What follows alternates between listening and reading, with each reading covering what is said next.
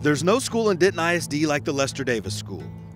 Every kid in this building is here for a reason, and it's usually not a good one. Good kids, bad decisions is what we like to say.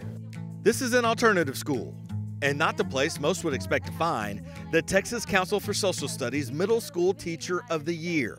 And what do we know so far about the Mexican National Era? But Anna Braudrick is used to raising expectations. How many of you would like to have that power?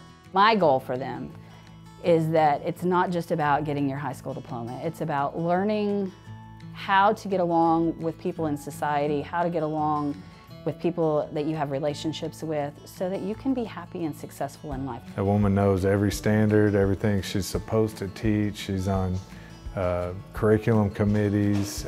She goes to conferences to learn her craft. She plans for every lesson. She's just the dream teacher. That's the key. Anna doesn't treat these kids like they're passing through a class, even though they are. We have new kids cycling in every Tuesday and Thursday. She treats them as students that have a lot to learn.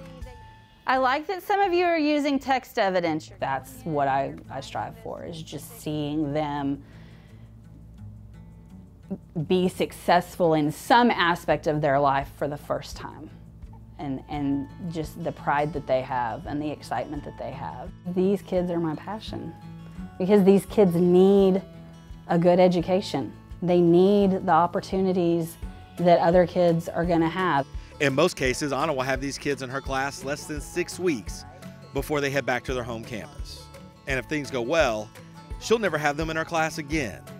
But she wants them to leave knowing that school can be a great place. Every one of these kids, they just have potential.